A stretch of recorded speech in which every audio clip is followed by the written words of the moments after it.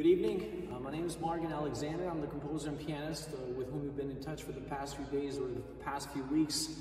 I've been living with your works, and here we are. I'm very thrilled to be presenting them tonight for you. I'm very excited because I've never experienced before such a feeling for the fact that I didn't really select a certain theme, but I decided this time to go with a mix and a variety of works that I spontaneously came across. And you know, it's been an honor to find inspiration so easily. Without further ado, I would love to start with the first one, as I already feel the music in my head. I would like to start with a work by a painter called Luis Felipe Soto. Soto is an Argentine artist who's based in Buenos Aires today, and the work's title is called Expanded Sounds. It's very particular for the fact that Luis, you have selected your texture to be the spirit of your work, and you have created enough contours there, of course helped by the beautiful toning and the very particular toning, I would say, filled with details. Sometimes I see this creature dancing, sometimes I see three, I would say, kids or three people going after this woman. They seem like they're either begging or they're looking for her. It's quite a mix, you know, and this keeps on luring me in, and it becomes very intriguing, I would say. But I would love to hear the story from you, you know, tell it in person. As I said, the work is called Expanded Sounds, and I want to say a few words of Felipe's about Luis Felipe's about this work. Luis says that the original idea of this work was to create a paint vivid of colors, spaces like cells, nucleus enclosed in a membrane, more closely to a melody than a picture. I purposely had not read this description before due to the fact that I wanted to allow my fantasy to interpret freely what I thought. And this is very, you know, very interesting indeed, because I was already imagining real creatures, and I see that you have been inspired by the nucleus and the motion of the membranes. So here's the piece that I actually composed with. It's a small ballade, a balladine, I would say.